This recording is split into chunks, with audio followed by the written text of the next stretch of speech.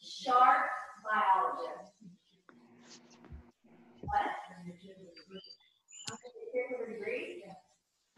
I don't really care about that. I don't agree with it anymore. We're at the point now where now it doesn't matter doing what it is. Hey, why are you washing yourself with non-bacterial soap?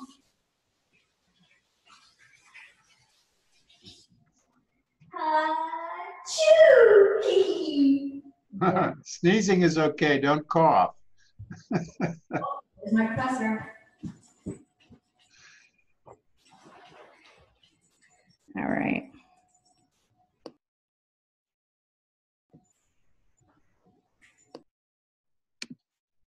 So if here's the deal. If you want to, you should mute, and you should probably mute your video.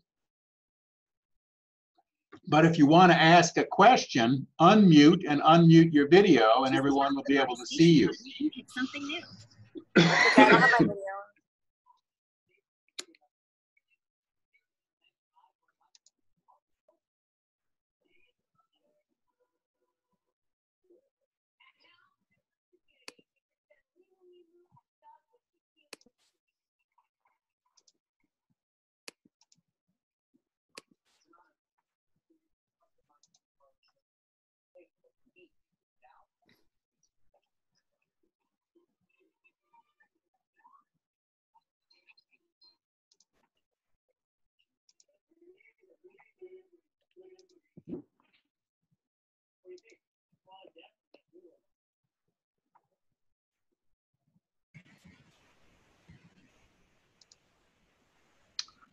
Just messing around here, getting this thing to work. Okay.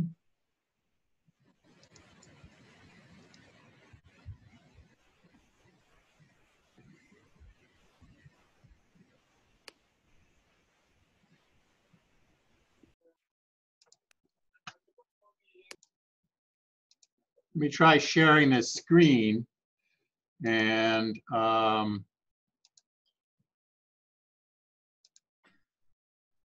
let's see that one. That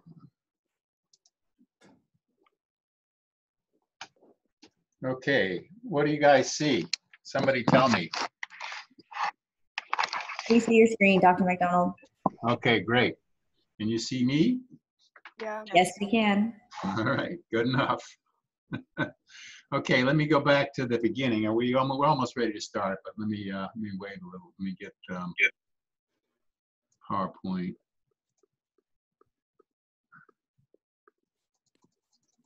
There we go.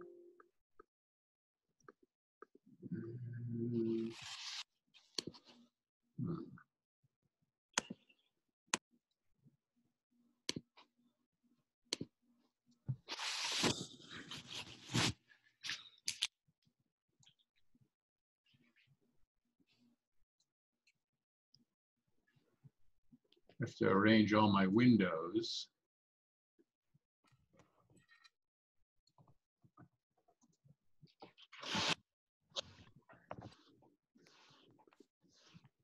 Okay, I think I got it.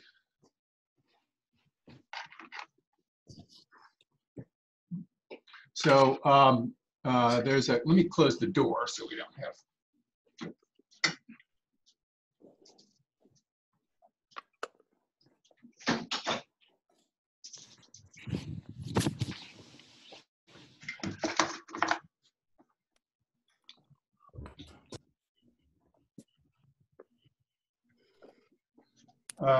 Okay, hang on one second. I got to talk to somebody.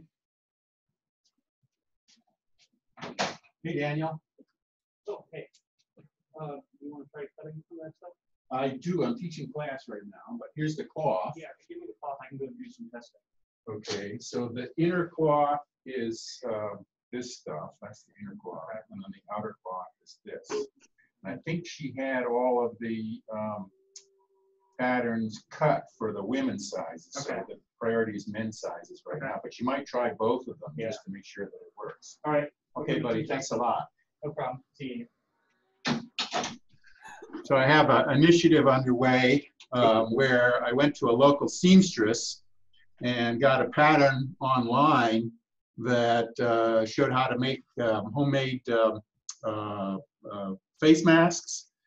And so I gave her the money to get going and wanted her to make, like a couple hundred, men's sizes and women's sizes, because we can use them in the community here.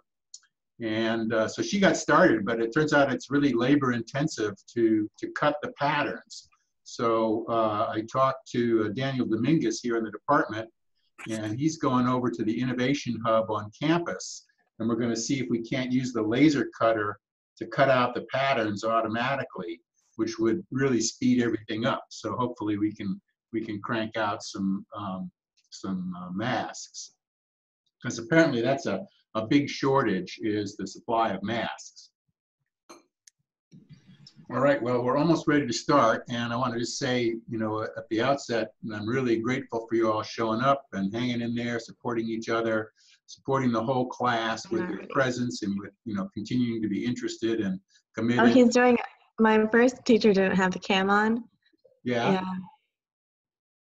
Well, do you like it with the cam on? I do. Okay. Cam on. All right, well, good. All right, well, I'll do that, and hopefully that won't be too distracting. And you can see the slide, and then you can also, I guess, see, I'm not entirely sure what you all see, but I see my face and then a whole list of, the people who are participating. And looks like I got quite a few online here. I can't tell how many. But yeah, let's go ahead and get started. So the guideline is that you should mute your video and mute your audio. But if you want to ask a question, unmute your video and unmute your audio, and then everyone will be able to hear your question and see see you. Or you don't have to unmute your video if you prefer not to, but that way you can ask questions. Okay, so what I want to do this lecture is to go over the material that originally would have been scheduled for this time. This is material taken based on what's in Garrison Chapter 16, which is discussing marine communities. Now, last week, or I guess before spring break rather, on the last Thursday of class, I didn't have an in-class presentation, and because all that was canceled.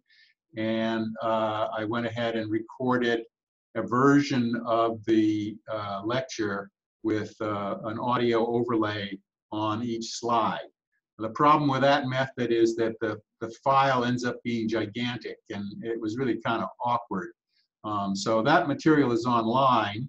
I did get it up there, and you can download it and listen to it.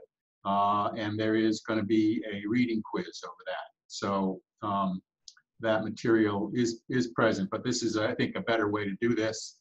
Oh, you know what I need to do? I need to record. Let's see.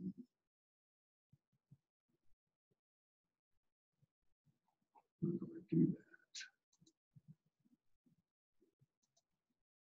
that? I'm trying to figure out how to make sure I record this.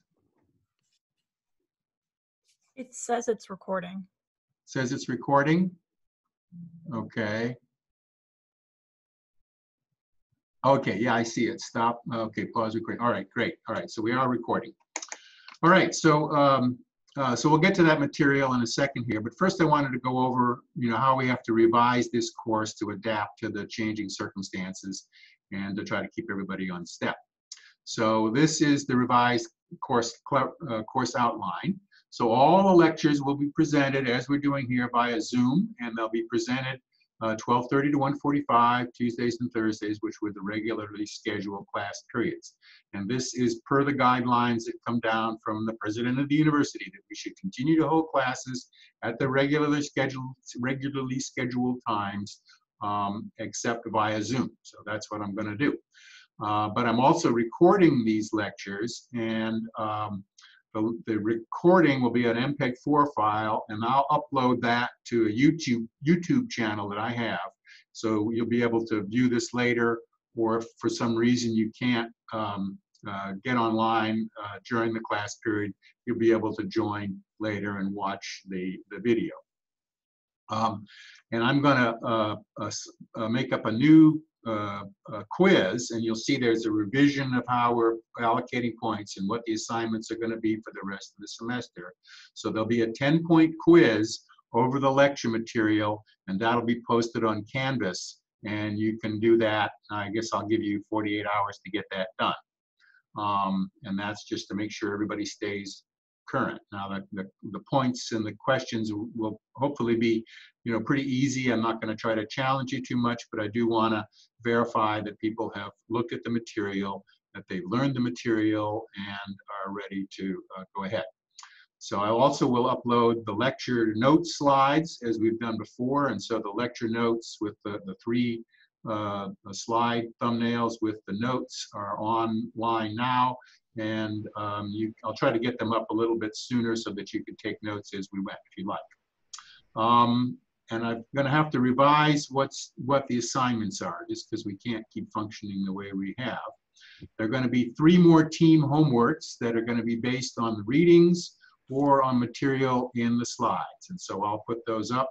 The teams will be responsible for answering these questions as before. I'm not sure if I'll continue. When will the lecture quizzes be due? The lecture quizzes will be due 48 hours after the lecture. So I'll prepare the lecture questions after I finish the lecture.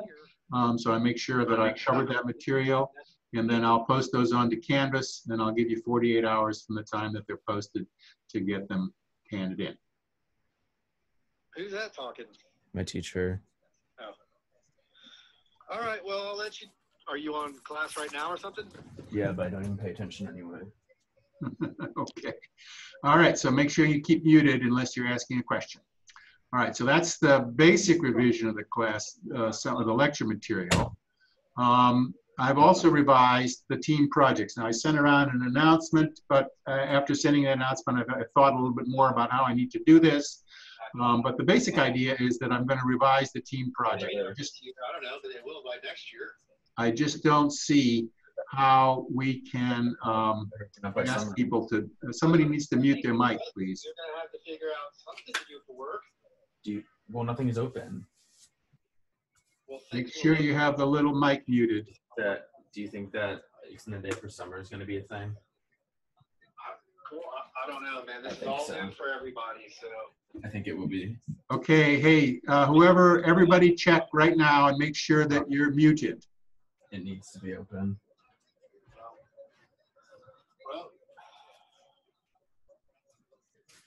Well, you know about your Bright Future Scholarship money better than I do. What the guidelines? Hey, Dr. McDonald. Yeah. You can mute Cole Brooks, I think, who is not muted. Okay.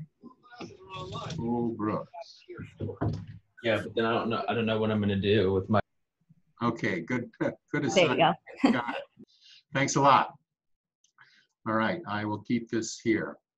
Okay, so the team projects are revised, and I'm not going to have you do a written report because I just think that's too burdensome to have people trying to write remotely. But instead, you're going to have to prepare an extended abstract. So that's like we'll say a 750-word outline or abstract of what you found and what you all thought. So everybody can contribute to that. And I will, and then in addition, you need a properly formatted bibliography of sources. And there's a minimum of 10 peer-reviewed sources and 5 popular press or web sources. I'd like to see a lot more than that, but that's the minimum.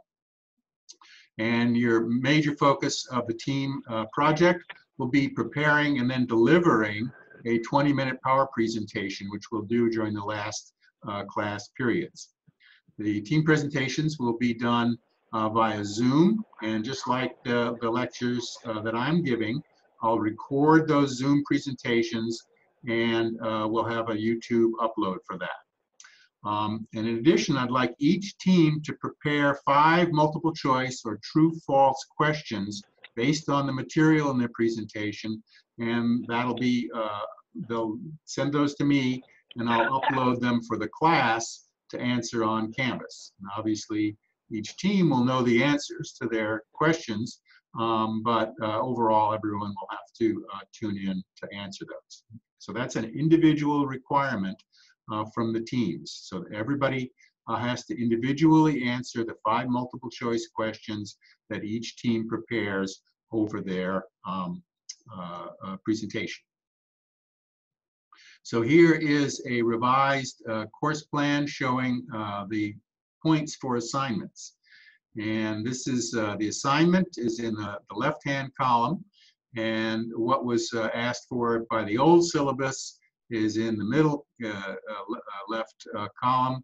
What we've done so far is in the middle right column, and then what we have to be completed is in the right-hand column. So you can see that I've reduced, if you look down in the bottom here, I've reduced the total number of points from 950 to 890 points. So what remains are 3 reading quizzes. Oh, I guess I got this wrong. The 3 reading quizzes. So the reading quizzes are the same as the team homeworks. So that's going to be based on a revised total of 860 points, not 890 points. Sorry, I got confused there. The team project, instead of being worth 350 points, that'll be worth 200 points total. So you've already earned 75, you've already earned 75 points, and there are 200 points remaining to be earned. The take-home final will be worth 100 points, but the in-class final, of course, has been canceled. And then these lecture quizzes, which are the 10-point quizzes that all come up, they'll be worth a total of 100 points. So all the assignments combined will add up to 860 points, not 890 as it shows in this slide, and I'll fix that. And then this is the way that I'm going to allocate grades. I've sort of really opened up the number of points allowed for different grades. So you can see that from 86 to 100 points, you'll get an A. From 71 to 85 points, you get a B. 56 to 70 points gets a C. And D is anything less than 56 points. I'm not going to flunk anybody who's still breathing at the end of this class. So let me take a moment there. Are there any questions over this?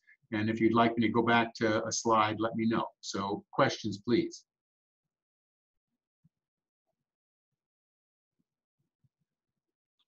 Brandon, you're recognized.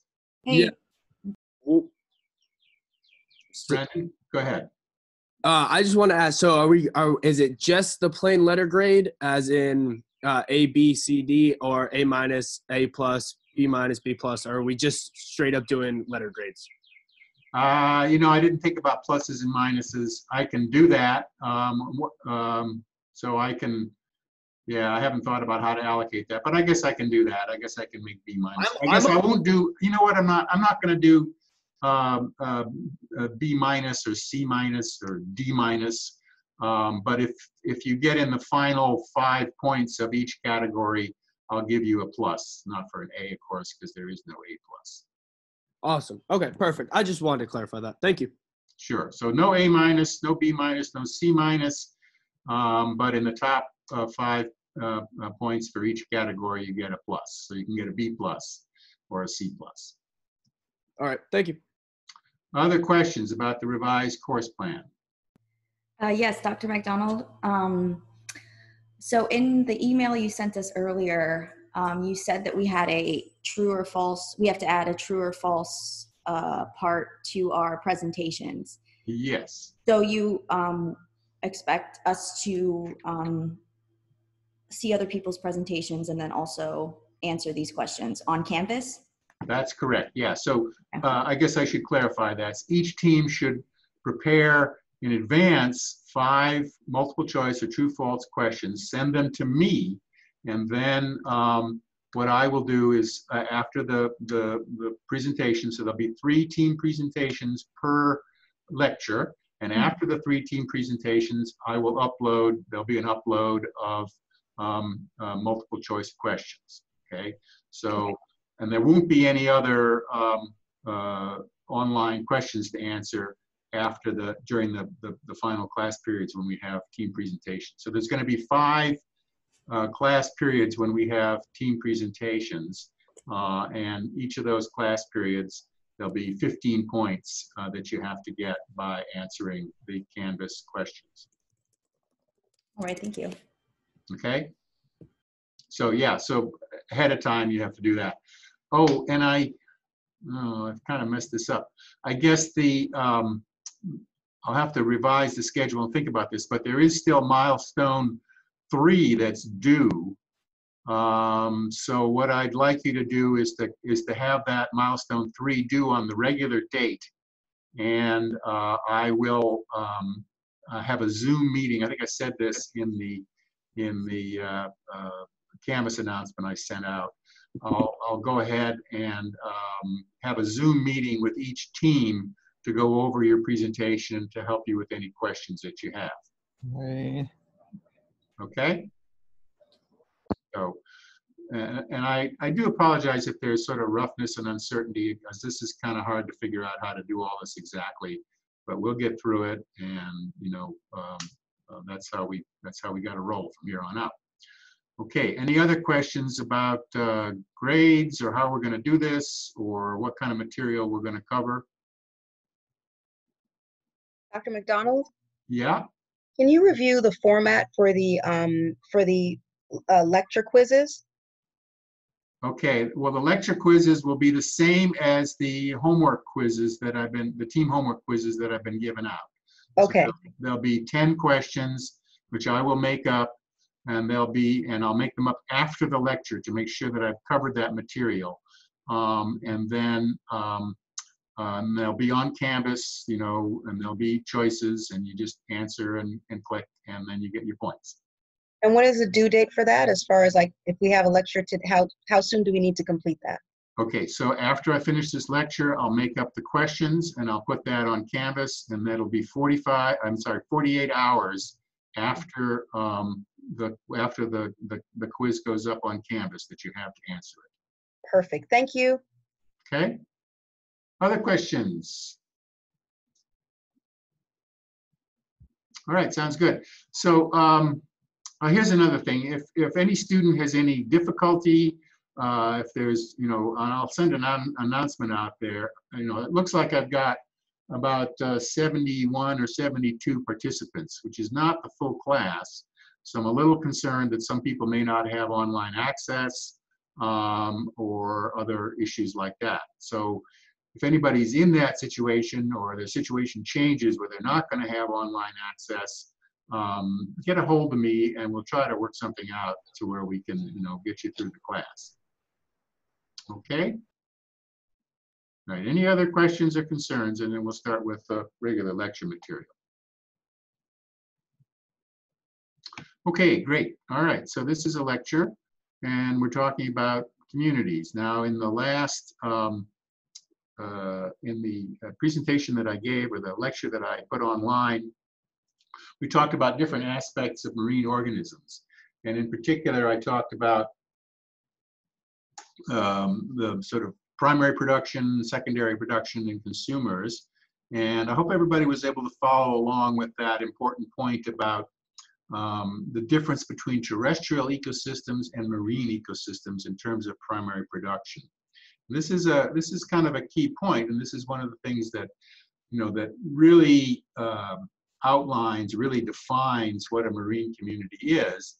And that's the fact that the primary production on land, the standing stock biomass, or the total biomass of primary producers, always greatly exceeds the biomass of the consumers and the predators, primary consumers and the predators. Because plant material on land comprises vascular plants, multicellular plants with, in many cases, large amounts of biomass. Whereas in the ocean, the biomass is, or the primary production is entirely microbial, well, almost entirely microbial if we don't count the macroalgae. And this. Alrighty, where are we heading? And that primary production. So that means that there's very rapid I follow ye. turnover of the, somebody is not muted.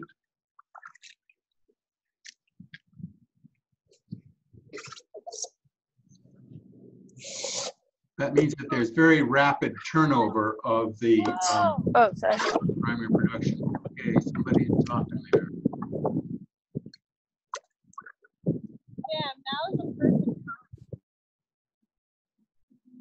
Okay, so that's a key feature of the marine system. And an overview of this material is that the living organisms within any ecosystem comprise a community. So we think about an ecosystem as having living components and non-living components and energetic throughput. But if we talk about just the living organisms, they together comprise a community, and the community consists of primary producers, primary consumers, and then predators at different levels, and then finally decomposers. But if we take away, so the community of living marine organisms is the living component of the ecosystem, minus the energy throughput and the non-living components. And these communities live, and each organism within the community lives within a habitat. So the habitat is formed partly by the non-living components. They, in the case of the ocean, where they find themselves, where the organisms situate themselves in the water column, or for organisms that live in the benthic layer, where they, how they make burrows or find other places to exist. And together, the place where each individual can live is what's called a niche. So a niche is the sort of the multidimensional resources that define how a species can survive and persist over multiple generations. So, and within this niche is constrained by the stresses that the environment put on individual species, and for the species to be able to tolerate a range of these stresses.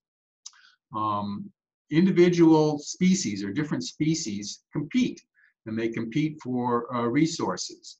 And the upshot of this competition is the development of different species. So some organisms specialize on one type of prey or one type of grazing organism, and they compete with other organisms, and the successful adaptation to being able to obtain some component of this is what defines, part of what defines their niche. So, and then within a community, each population has a carrying capacity. And that is, the carrying capacity is the number of individuals that can persist from generation to generation. And the changes that occur within communities, including a disturbance, succession, and stability, are dynamic processes that shape the way the community can exist over time. Some examples of marine communities would include a rocky intertidal zone. So this is a rocky area on the shoreline of a coast, and intertidal means that the habitat is inundated at high tide and dry, subaqueous, exposed to air during low tides. Another example would be a coral reef. This is also a coastal community, but typically coral reefs are underwater most of the time. I guess some coral reefs, there may be some exposure of corals at low tide, but typically coral reefs are entirely inundated. Pelagic ecosystem comprises the vast majority of the ocean volume. So pelagic, of course, means free floating within or free moving within the marine environment. So the pelagic community can include organisms that mostly live in the upper portion of the water column, or some that live in the midwater, or many that migrate up and down between these two within the water column. Another example of marine community are benthic communities, and these are communities of organisms that live on the sea floor. Beach, kelp forests, these are other examples of marine communities, each with a set of primary producers, consumers, predators, and decomposers. So this is a general overview of what we're trying to look at when we think about marine communities. I have a So, question about the rocky intertidal and coral reefs. Sure, go ahead. Question about rocky intertidal and coastal. Can you identify yourself, please? Raquel Pilara. Okay, Raquel. Can you, I think I misheard you, but I thought you were saying that coral reefs are an example of rocky intertidal, or are they just very similar? Because you're saying that the rocky intertidal marine communities are exposed to air during low tides, and that coral reefs can be exposed to air during low tides as well. Like, what's the biggest difference between them? Well, the rocky intertidal, you know, the entire tidal range comprises the rocky intertidal. For a coral reef, it's the only portion of the coral reef is the uppermost portion of the coral reef range that's exposed. So at low tide on a coastal coral reef, you may see the tops of the corals just sticking out of the water or just immediately under the surface. But if corals are completely exposed to air, they're completely dried out without any waves keeping them moist, most corals will die back. And you know, within a rocky intertidal zone, for example, you'll see anemones, which are closely related to corals, and the anemones have to be kept moist. So anemones will thrive in a tide pool. So the slide at the beginning of this is actually a picture of an anemone in a tide pool, and all of these anemones are sort of either open or curled up to sort of protect themselves. And this is in a little pool of water that's within the rocky zone. So, you know, when corals are exposed, they have to do the same thing. They have to withdraw their tentacles and pull them up and protect themselves. And if they completely dry out for any period of time, that's fatal for them. So your question is very good because it gets to this question of range. So, you know, organisms can tolerate a range of conditions, and corals can tolerate a certain level of exposure to air, but they can't completely dry out. So that defines the upper limit of coral communities. And, you know, continuing with this idea, you know, it's a really excellent question because it draws out this, you know, if you think about what a coral community needs, for corals that have zooxanthellae that are photosynthesizing, the lower end of their range is going to be defined by the availability of light to drive photosynthesis. So the coral reef goes from, you know, depths of, you know, 100 to 150 meters when there's just barely enough light to support photosynthesis, all the way up to the surface, but, you know, deep enough so that they're never completely dried out. Okay? Okay, thanks. So, you know, we say that no species, and I think I've made this point previously, no species can exist without an ecosystem. There has to be a system of non-living components, of energy, and of living other living organisms to allow a species to exist. And so a group of species living together is called a community, which is a human term with ecological meaning. Within a biological community, a marine community no exception, each species performs a distinct function. And of course, the function that we talk about most are primary producers. Would somebody tell me if when I move the cursor across the screen, do you see that? Yes, we do. Thank you. Okay, good. It's good to know. Okay, so primary producers are the basis of the food chain. Of course, they're using light energy or in some cases chemical energy to make new organic carbon, which then moves through the food chain. Other examples are grazers, and so these are organisms that are eating the products of the primary producers. And primary producers numerically outnumber grazers in a marine community, but in terms of the biomass is only a fraction. And in fact, as you go up in the marine food chain, the biomass tends to increase.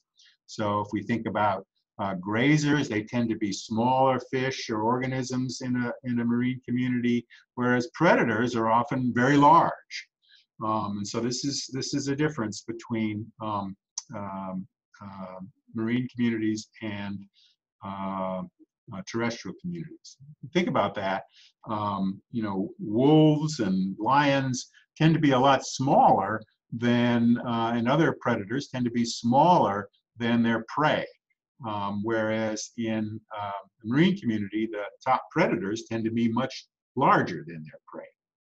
And then finally, there are decomposers, and these organisms perform a very important function of breaking things down.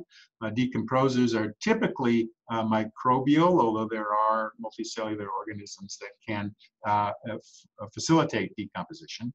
And finally, there are parasites, which don't do anybody any good, but they're definitely a component of communities, and they tend to create stress on marine organisms. Okay, so you know, within a community, there are many different functions which are performed by different classes of organisms, and this is an example here of the different classes, generally speaking. So we talked about habitat, and so the habitat is the location within which a species can survive. Okay, and that's what the question earlier, you know, brought that out as I explained, you know, the range of the habitat of corals. So the range that I described of corals living from the greatest depth at which there's still available light for photosynthesis, all the way up to the top of the water column at low tide, that's the habitat for all coral reefs combined. But within that range, different species will have a particular sub-ranges where they are best adapted. So some corals like to be up where there's abundant light, and they can tolerate, you know, occasional exposure to air. Other corals are adapted to using different ranges of light, and they like to live deeper into in the water. So you know, there's a location within the species which can survive, and part of that location includes the range of stresses that species are likely to encounter. And you know, this range, you know, we've talked about this range in terms of position in the water, but there's also a vast range of geographic distance within which different conditions will be encountered. And if we consider, for example, the humpback whale, which has a very, very broad range, it feeds in the Arctic. The productivity in the Arctic is high enough to support the very large biomass that humpback whales obtain. But in order to reproduce, it has to breed and give birth in the tropics. Warmer water is necessary to help the offspring survive. So the total range of the humpback whale is from the Arctic, and particularly the Arctic where there's high productivity overall of the fish and other organisms that it eats, humpback whales don't feed on plankton per se, but they eat small fish like herring and other small fish. So they have to have those in large abundance to support their biomass. And they also need these, the tropical temperatures in order to persist generation over generation. So in the case of the humpback whale and other whales that have this broad range, if any portion of this range becomes no longer available, or the conditions change and don't support the needs of the species, that can put a stress on the species across its entire range. So for example, one of the issues in the Arctic right now for many whale species is that the Arctic is warming and seems to be becoming less productive of the kinds of foods which have, through ecological history, supported whales. And so whales, not just humpback whales, but other whales, are under stress because conditions have changed in a part of their range. So right whales, for example, which are plankton feeding whales, are now at the edge of extinction because their habitat is no longer producing the same amount of plankton, and also human activity is impinging. Boat traffic and so forth tends to harm these right whales. So right whales, although their range still exists, it's become stressful in critical portions, and so that species is at risk. So in most communities, there are some organisms that create habitats for others. And this example here, this shows, this is an interesting kind of picture. This is this picture on the right here is a mussel shell, it shows a mussel shell, and there's a little gastropod, which is crawling across the shell. Now what this gastropod does, this little snail, is it has radula and teeth, and it can scrape algae and other detrital products off the surface of the shell. And so mussel beds tend to have, sometimes hundreds or thousands of these tinier gastropods that are living on the habitat created by the bed of mussels.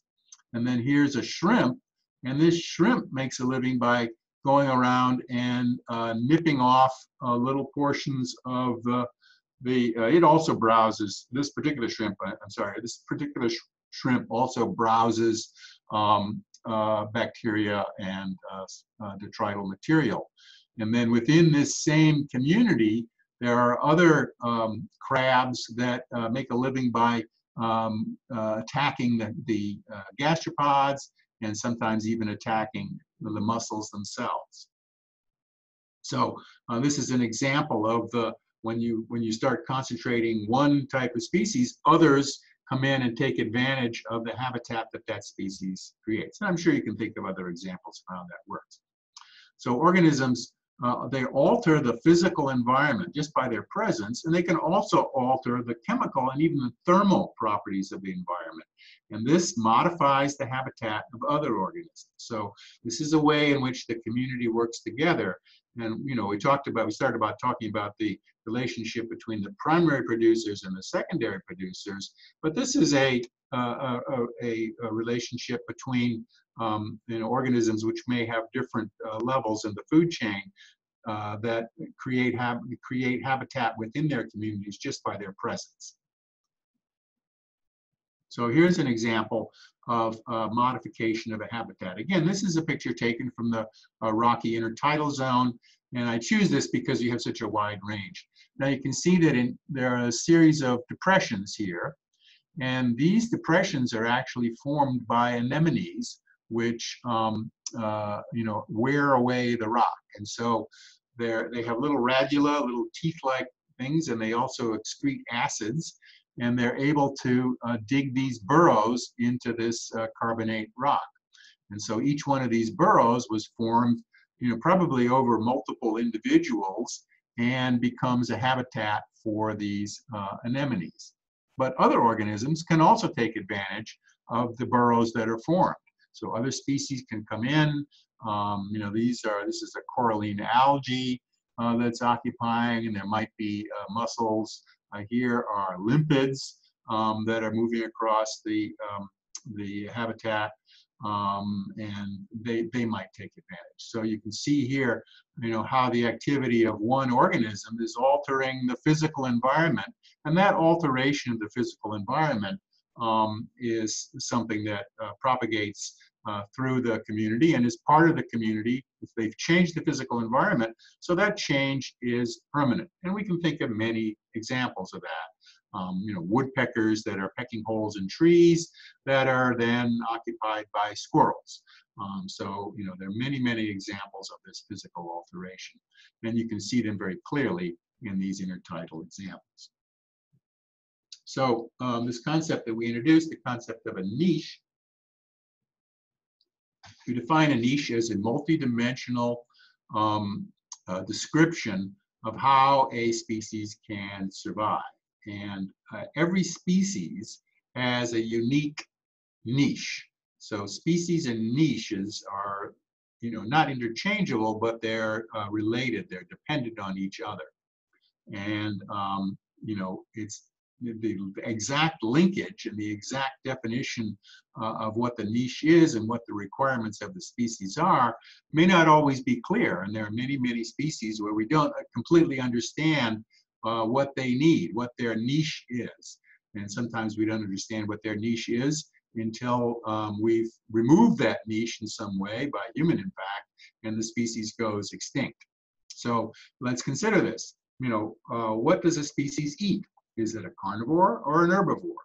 How does it obtain food? What environmental tolerances does it have? What eats it? What does it have to hide from?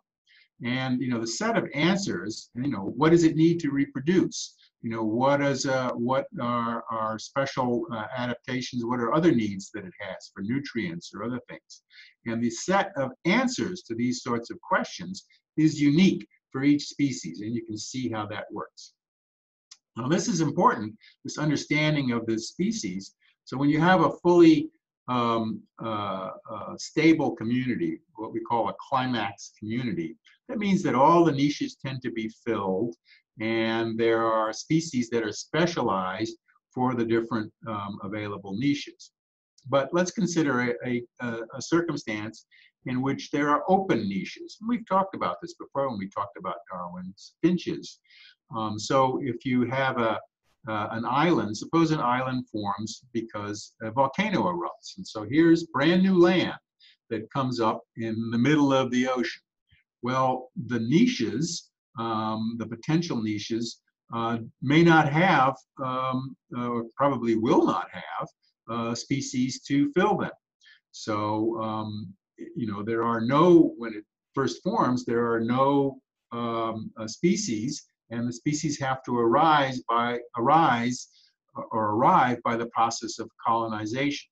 So in the case of the Galapagos Islands, the new islands opened up and there were no bird species. So when the species, one type of bird, in the case of the famous case of the Galapagos Islands, finches, one species of finch arrived, and then that species, because it had many different ways to make a living, radiated and split into many other subspecies. Each of these subspecies specialized for some aspect of the environment that allowed them to survive. So this question of niche is absolutely fundamental to evolution and to understanding of how species work. Also because of community effects, the occurrence of a species or a niche often produces other niches and other species. In the case, and I showed you the example of this, in the case of the mussels that had little gastropods that were specialized for browsing material off the surface of the mussel shells.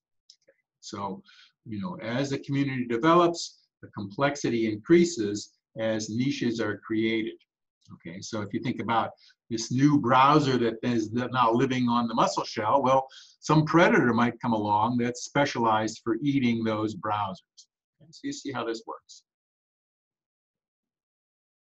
The other thing that we have to understand is that the physicals, that every community, every niche comes with biological and physical stresses and limitations. Talked about coral reefs and intertidal zones, and those things are the sort of create the boundary conditions within which a community or can exist, or within a community within which a particular species can survive. So different organisms have different tolerances for specific factors. And an organism may be broadly adapted to different conditions, or it may be narrowly focused. And so we can describe these sort of formally and scientifically with the prefixes steno and uri. So a steno means narrow, and it can be used to describe organisms that have a narrow range of tolerances. And an example of this would be stenohaline. You probably figure out what this means. Steno means narrow, and haline refers to salinity. So a stenohaline organism is one which tolerates a relatively narrow range of salinities. Uri is a prefix that means wide, and it describes organisms that have wide tolerances for specific factors. For example, eurythermal means an organism that can tolerate a wide range of temperatures. Now let's think about that. So if we have an organism on an intertidal zone, which is sometimes underwater and sometimes exposed at low tide, you would think, what would you think? Would it be stenothermal or eurythermal? Well, a little bit of thinking would suggest that, when it's exposed to air and sunlight, the temperature is going to increase, and when the water comes back, the temperature is going to decrease, perhaps quite sharply. So an organism that lived in that particular niche would have to be eurythermal in its adaptations. I have a question about the steno and uri Yes. tolerances. Does that relate at all to different kind of species, like the R and K species, and how different kinds of animals can be classified as an R species or a K species? Like, do these two things go with that? I don't know if that makes sense. It does make sense. It's an interesting question. I'm not sure I have a perfect answer for that. R and K, are terms of, how widely and rapidly does it reproduce? So, a K strategy is, producing few offspring. R is wide. So, I would think that one of the R strategy characteristics is to produce a wide range of offspring that may have different genetic tolerances. So there's a genetic range within any species, and some organisms will tolerate high temperatures or low temperatures. So if you're producing many organisms, each haplotype would then have could then have a different range of tolerances. So within that reproductive generation, there would be a good chance that it would, one or the other of the individuals reproduced, the offspring would have a chance of surviving.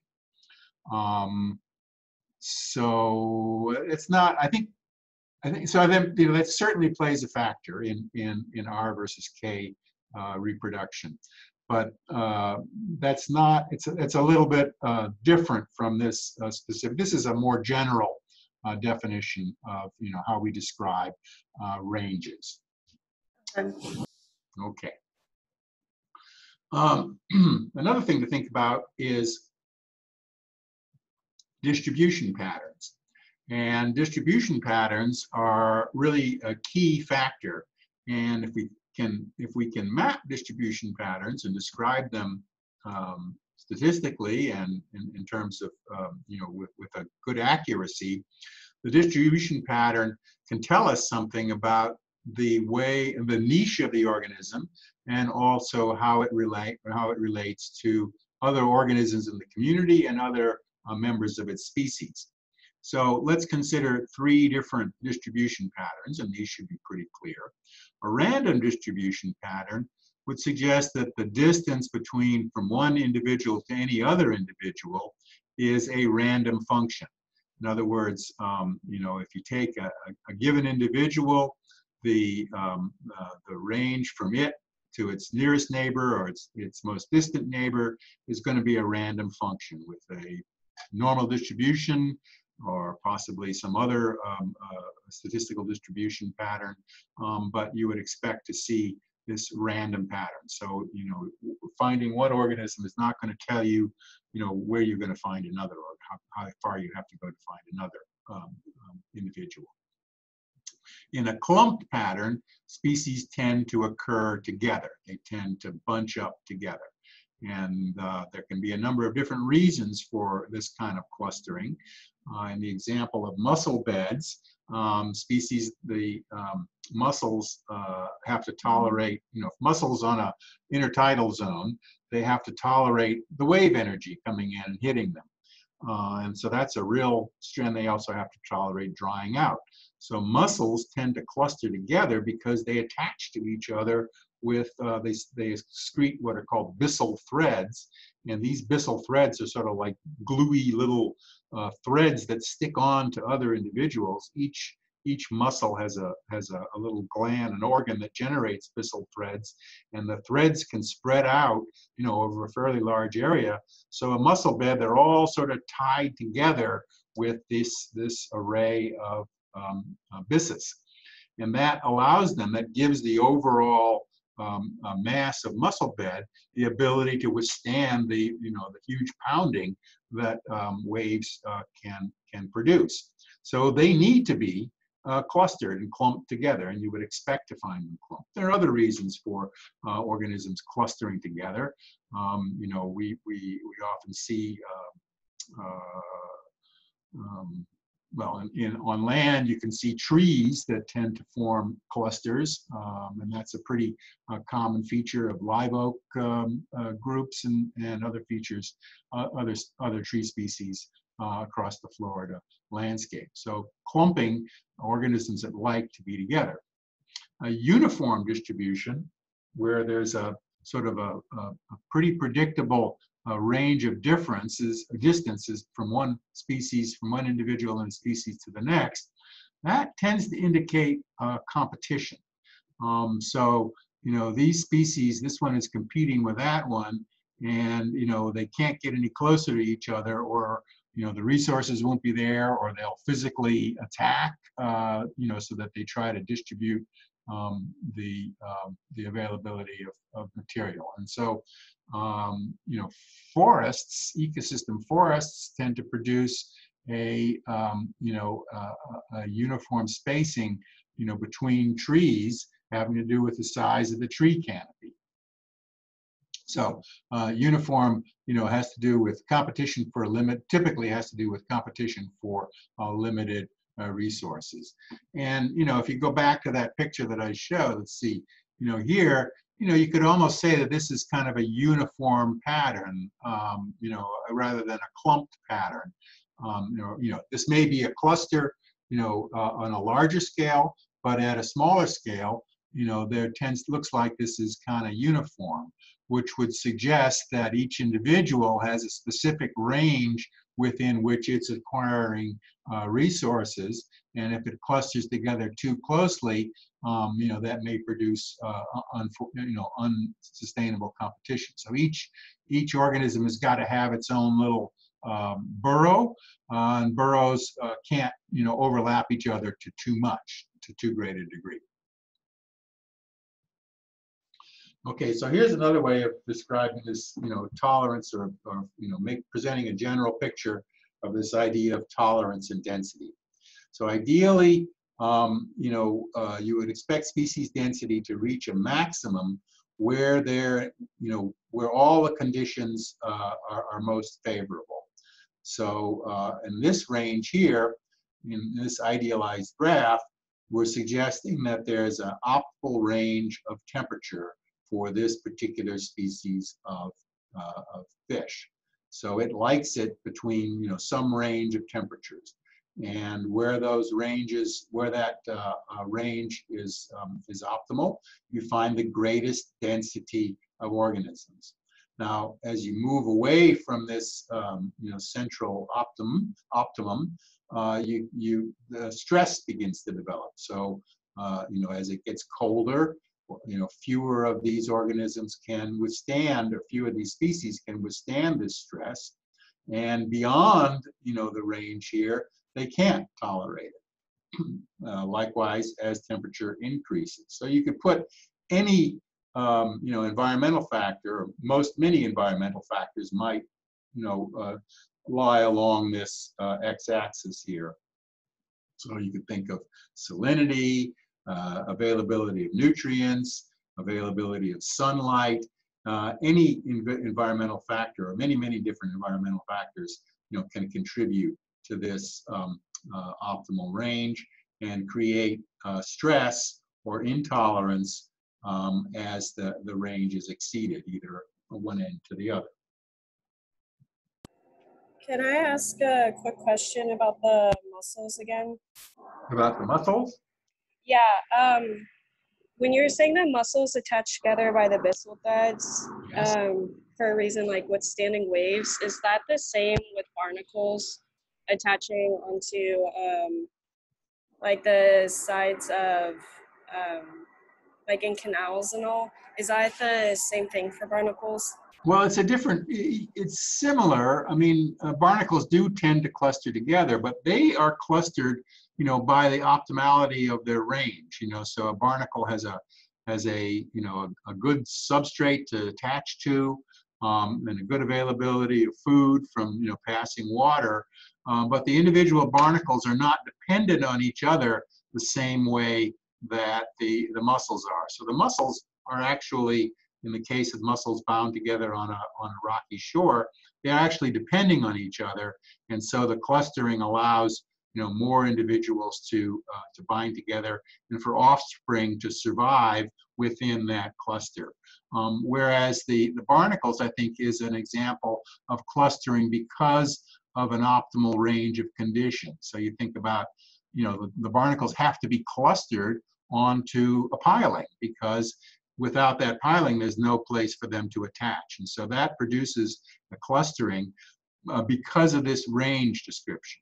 So if you had a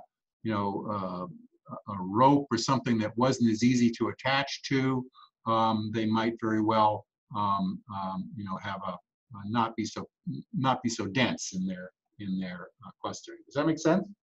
Yeah, thank you. Okay, so any factor, or many different factors, can be described along this x-axis here, and the y-axis is the number of individuals or the successive individuals over time. So here's an illustration, and I've got pictures of this. I'll put them online, and to make this more available. This is an example of the rocky intertidal. So here's the high tide, and here's the low tide. Balanus are the mussels. These are the anemones, or the grazing organisms. And this is a competition. This is a zone of competition. Okay, so here's, so this is saying that mussels can exist across this whole range, and the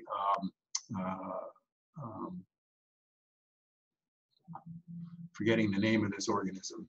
Sorry. These chitons can exist across this range, and within at the two margins, the two species are competing. As you get deeper, you get outside the range of Cathalmus, and these are barnacles. Excuse me. So these are barnacles, and these are mussels. And so the barnacles can live, can tolerate more exposure to water than the mussels can. So the mussels are excluded above a certain range, whereas the barnacles can't, live as deeply in the water, And so they're excluded below a certain range. So there's this competition there, and that makes the boundary between the two different species kind of fuzzy. So this is an example of competitive interaction, and that has the effect of reducing the range of both competitors. And so, we understand this because we can scientifically, experimentally, we could remove one species or another. So if we removed all the barnacles from this picture, the mussels would expand into the open range, and that can be done, and that's one of the sort of classic experiments that people do in the rocky intertidal. Here's another example of stress intolerance from a very, very different environment.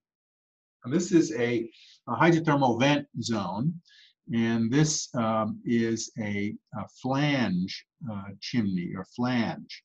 So what's happening is, it's a little hard to see, but at the bottom of this picture, there's hydrothermal fluid coming out. This is at a depth of about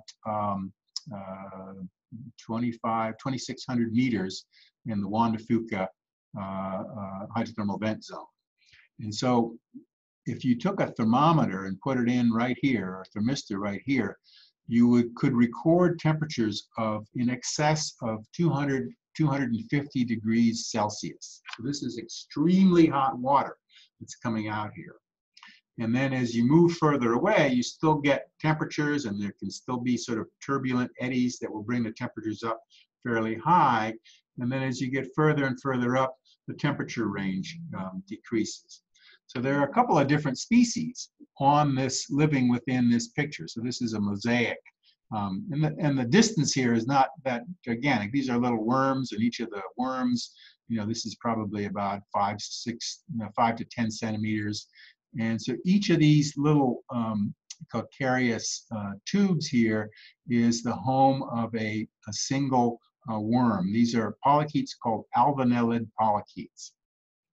So the way these alvanellid polychaetes make a living is they have tentacles, and the tentacles allow them to graze on bacteria, chemosynthetic bacteria. So there are abundant chemosynthetic bacteria that can tolerate the high temperatures, and can, by using chemosynthesis, they can use that chemical energy to produce biomass. So the primary producer in this ecosystem are these chemosynthetic bacteria. And there are other places where chemosynthetic bacteria live in this ecosystem, but these are the free-living ones. And so these alvanellid worms are clearly able to tolerate high temperatures, but not too high temperatures. And what they do is they extend from their tubes, and their tentacles will browse bacteria off the surface of the rock as long as the temperature is okay. But if there's within their tolerance range, but if there's a turbulent eddy or something that sends a bundle of hot water, that can retreat inside their tubes to protect themselves. And so the environment for these organisms is kind of flickering between super, super hot, intolerably hot, and tolerably hot. And so these guys can live within that range. And it's kind of interesting because when they first discovered polychaetes, these alvanellid polychaetes, it was thought that that they were somehow able to survive temperatures in excess of 100 degrees. Well, which shouldn't be the case, and in fact, it wasn't the case.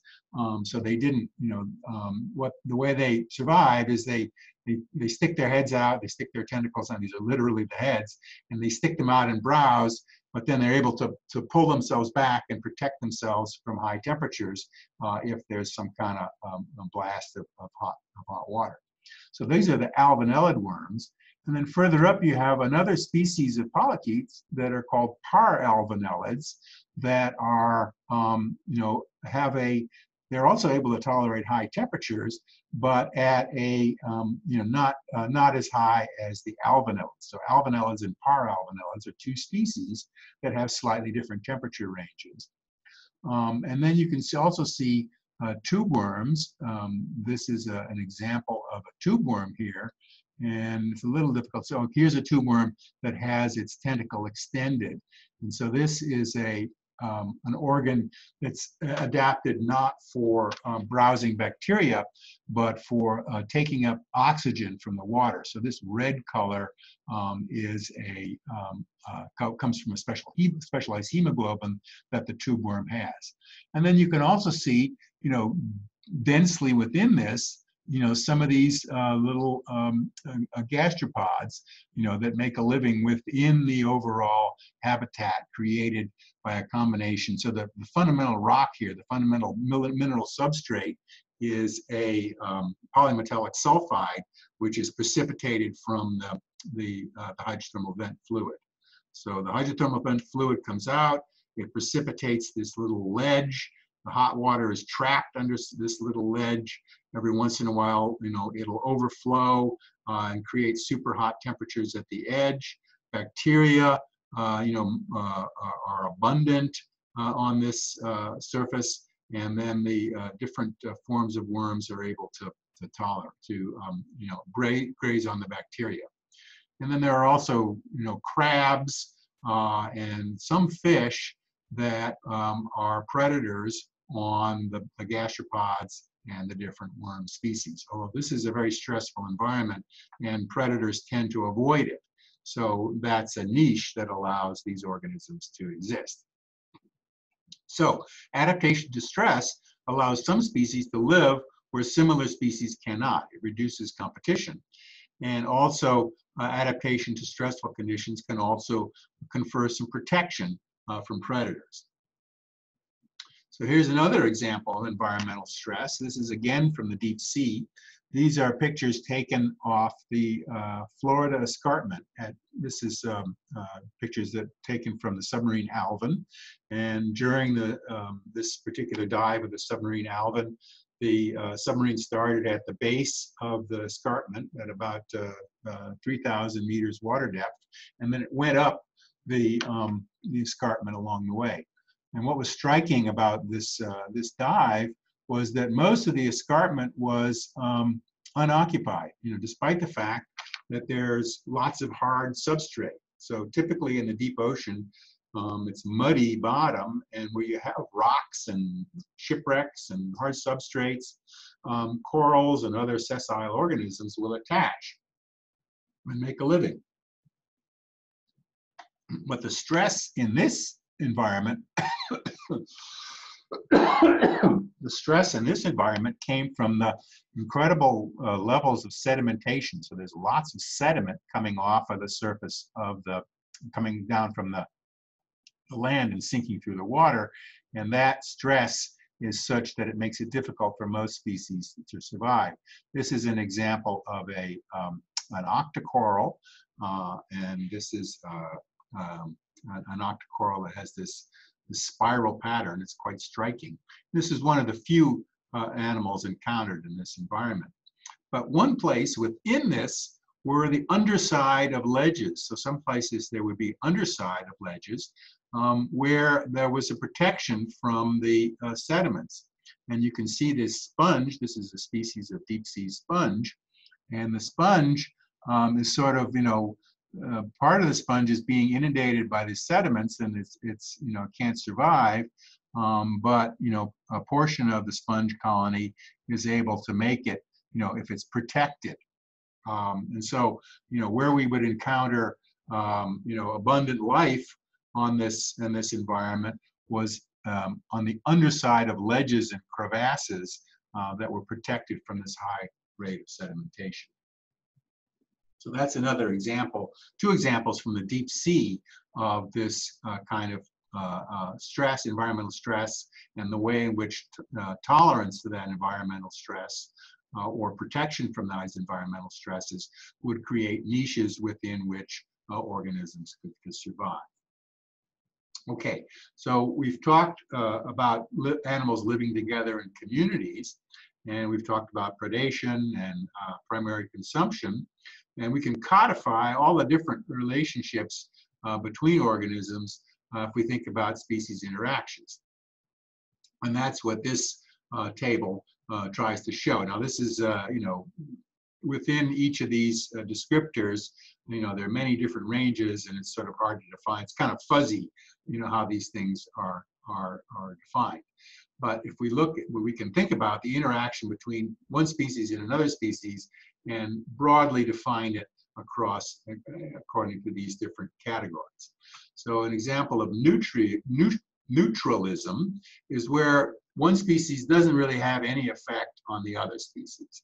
Okay, so it's neutral. There's no, it's not beneficial or harmful for the two species to co-occur within the same habitat, within the same area.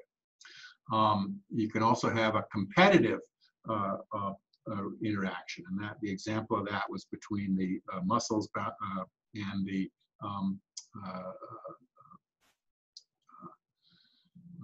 mussels and the barnacles in that diagram that I showed you. So another example would be inhibition. And so inhibition is where B inhibits A. So somehow or another, B is creating conditions that make it difficult for A to survive. So this is, you know, B doesn't care whether or not A is there, or the presence of A has no direct effect on B because it's created conditions that inhibit the interaction of these two. Parasitism, you know, there's a parasite and a host. And so the parasite derives benefit, and the host, you know, suffers some loss. And, you know, the obvious example of parasitism that we all experience and are starting to experience more and more are mosquitoes. And, you know, they're parasites, a type of parasite that is parasitic on human beings. They get a little benefit every time they take some of our blood, and we don't like it every time. Of course, you know, mosquitoes in the range that we encounter them are tolerable, but parasites can be a big problem. One of the problems facing animals in changing conditions, warming conditions, is that parasites tend to be inhibited by cold weather, for example. So if it's warm all the time you know, in Canada, for example, raising temperatures mean that you know, the ticks and the fleas that attack moose and deer become much more plentiful. They're not wiped out the way they are by cold water temperatures. And so this is posing a major restriction on you know, those ungulates in that environment because of the changing conditions. Predation is similar to parasitism in that one species is eating another species. It's, you know, pretty easy to think of, you know, how that interaction is always positive in one direction and negative in another direction. Mutualism, both species are benefit, and it's not exclusive. So species can create conditions that help each other out. So there's both sides are going. Symbiosis. So, but in mutualism, there's benefit, but it's not mandatory benefit. That's different from symbiosis. So animal organisms can live together and they can benefit from having the presence of the other species, but that presence is not required. In symbiosis, that there's a benefit, but both organisms need each other. And in the marine setting, an example of symbiosis is the relationship between bacteria, which are able to conduct chemosynthesis, or chemoautotrophy, and their hosts, like tube worms or mussels. And in this case, the symbionts, the bacterial species, are adapted to the condition that the host creates, and they really cannot or do not survive independently. Likewise, if the host loses all of its symbionts, it tends to die. So that's an example in the chemosynthetic organisms. The same sorts of symbiosis is very important for corals. So corals, reef-building corals have photosynthetic algae that are symbionts within them. And bleaching is what happened, is a event that occurs, or a condition that occurs when temperatures exceed the range that the host and the symbiote can tolerate. So when temperatures get high, corals reject their symbionts, and when they do so, they lose the color that the symbionts provide. So the reason that corals have bright colors is because they have these internal symbionts that are using pigments to conduct photosynthesis. When the temperature goes up, the zooxanthellae are excluded, and the remaining coral organism becomes white in color because it's still alive, but it's lost its symbionts. And some corals can recover if they get their symbionts back. The symbionts die, but very often a bleaching event tends to kill corals. Okay, so mutualism, they like living together. Both species derive a benefit, but they can survive apart. Symbiosis, they both receive a benefit, and that benefit is obligate. They cannot survive without that. You can also have an example of commensalism, and you can see commensalism every day on the Florida State campus, looking at the live oak trees and the ferns that grow on the branches of the live oak trees. They're deriving a benefit from the live oak, and the live oak, well, maybe it's having to carry extra weight, but it has no effect. So commensal, one species is receiving a benefit, and the other species is not suffering anything, but is not necessarily directly benefiting. What kind of interaction is a lionfish, like invasive species, in like, for example, the Gulf of Mexico with the lionfish? That's an example of competition. So the lionfish comes in, and it's our strategy reproducer. It reproduces very rapidly, and but unlike other fish that are native to the Gulf of Mexico, it doesn't have any predators. Okay, because the fish haven't evolved to be able to eat lionfish, and the lionfish are protected with these poisonous spines, and so predators have a hard time eating them. Places where the lionfish is native, predators have figured out ways of attacking and eating lionfish. So with the removal of the predation pressure that other fish that limits other fish, the lionfish has a greater benefit, is able to outcompete the native fishes. So it's an example of competition, and the lionfish is winning because the native fishes can't, still are being eaten by predators, but have to compete for the food sources that the lionfish would eat. So good question. Okay, so we've talked about different assemblages of species, and we can describe species communities with different terms. And so one of the terms that describes species are, several terms are diversity, richness, evenness, and dominance. So diversity is the number of species within a community. So these two sort of cartoons illustrate two communities with the same 10 species. And a measure of diversity is if we selected groups at random from A and B, how long would we have to sample before we got all 10 species?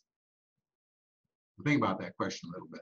Suppose we wanted to know all the species that live in this community. Well, this community happens to be dominated by elephants. So elephants are the dominant member of this community, and numerically. So there are many, many more elephants than there are any other species. This is all kind of made up, but it illustrates this concept here. So if we didn't really know, what was happening in this environment, if we didn't know how many species were there, and we were just sampling at random, with some kind of giant net, this would work better for marine organisms because we can't actually collect with nets. We can't take, nets to sample at random from this kind of community. But, just bear with the example a little bit here. So if we were taking, samples of, say 9 species, 3 by 3, and we were taking them at random within this array, in order to get to the, to discover all 10 different species, we'd have to take many, many more samples from this community than we would from this community.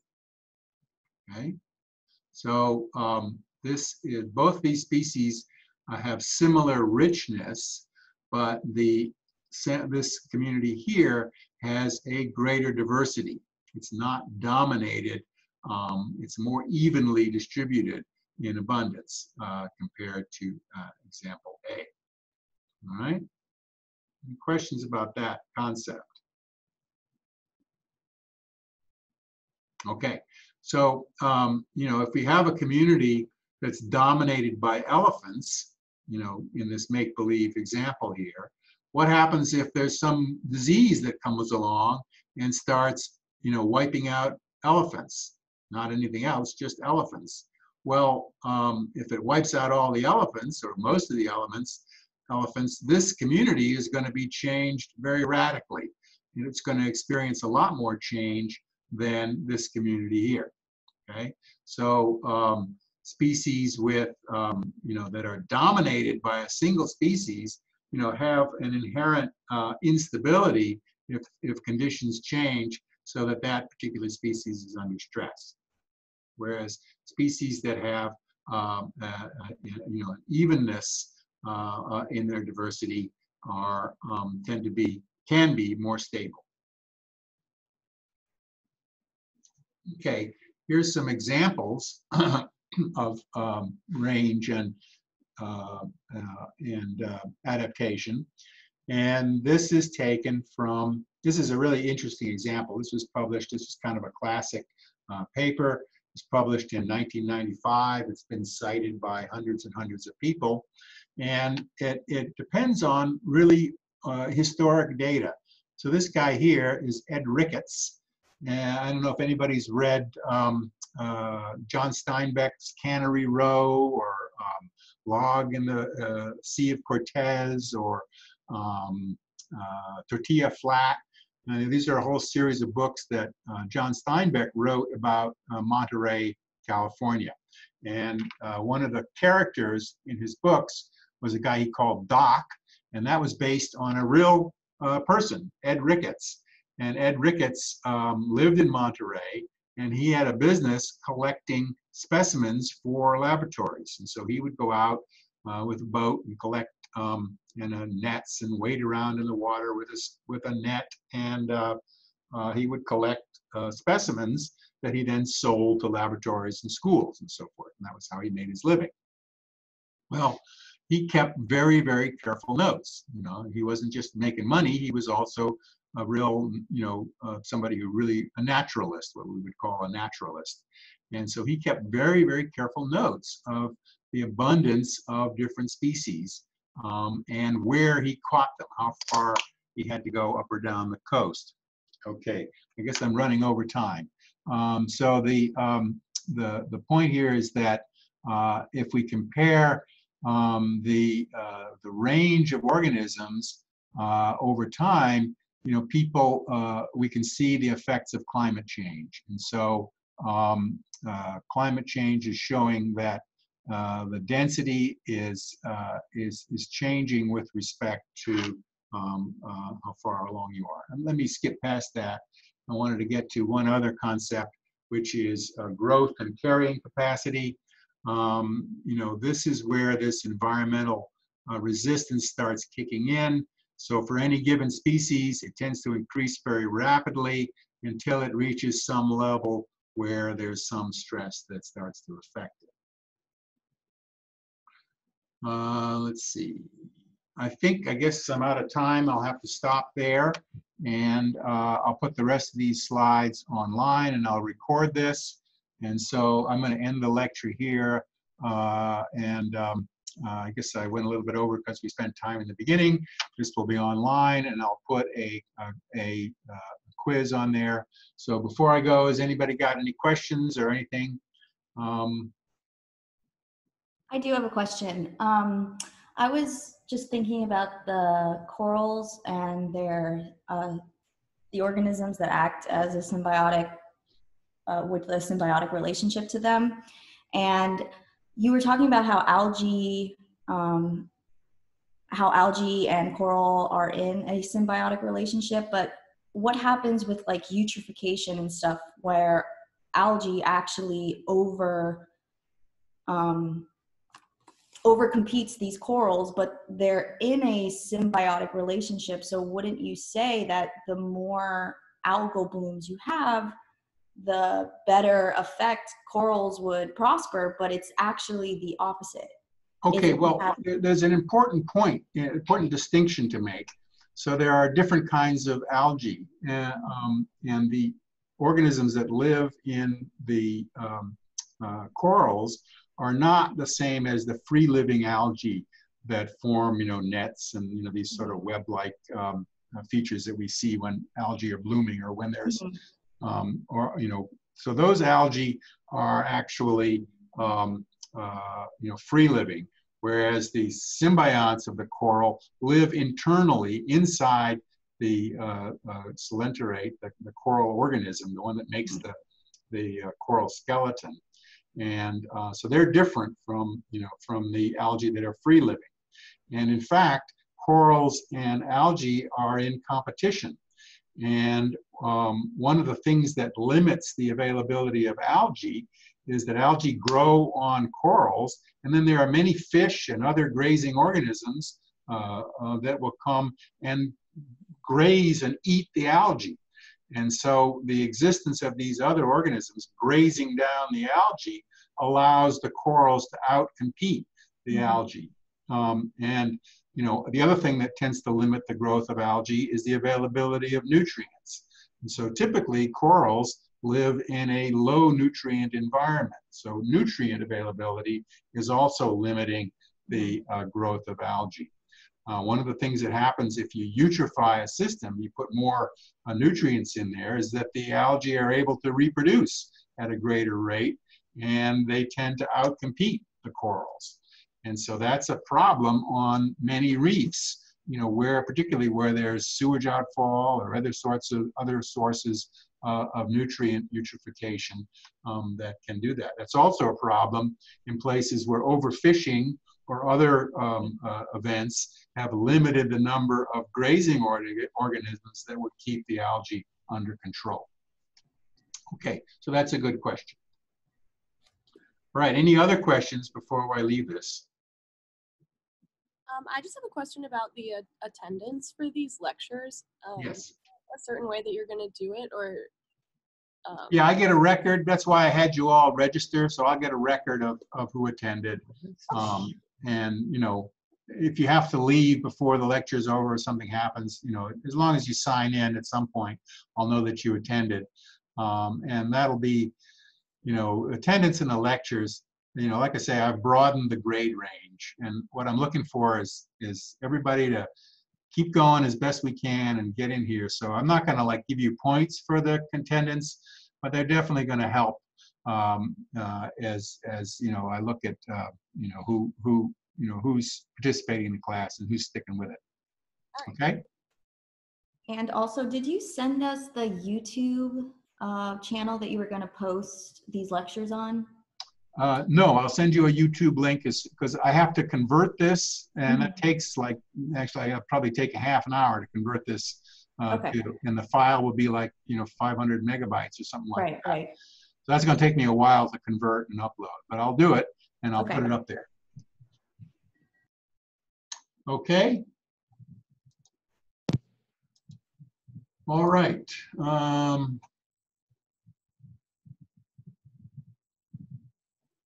All right, I'm going to stop recording and I'll say goodbye. And you can always email me, and we'll see you again Thursday. Bye now.